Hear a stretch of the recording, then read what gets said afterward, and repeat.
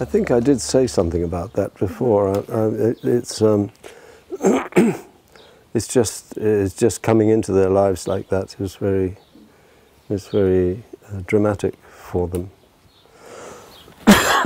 And I suppose I should really think very hard about people who have changed my life by coming into it. But funnily enough, I can't bring anything to mind. This is a strange thing about me, and it might be my Achilles heel, you know.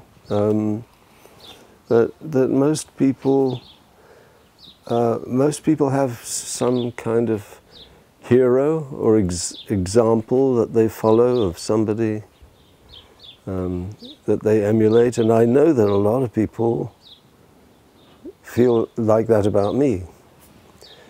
And I ought to have somebody that I think, oh yes, you know, if it hadn't been for this man, I would never have had the strength to do it, or so on. And I can't think of anyone, so I don't know what that says about me. I think that's a bit worrying.